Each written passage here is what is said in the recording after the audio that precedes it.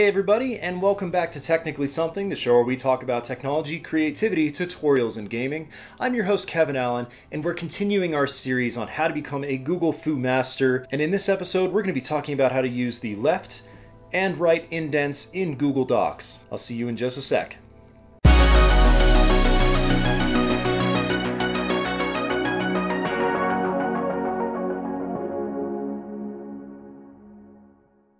The left and right indent controls are very simple to use.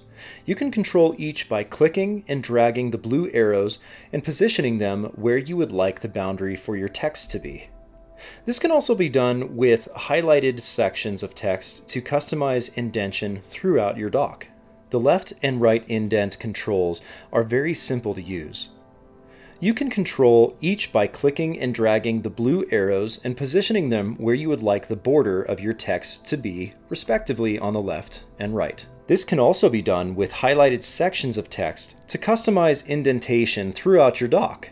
If you create a list or bullet points, you can also influence where your number or bullet is located compared to the text by dragging the blue rectangle above the arrow separately. And that's it! If this video was helpful to you, make sure that you help me out and hit that like button. If you're new to the channel and you like this kind of content, make sure to subscribe by clicking on this icon in the corner. In the next video, we're going to be talking about customizing text and paragraphs.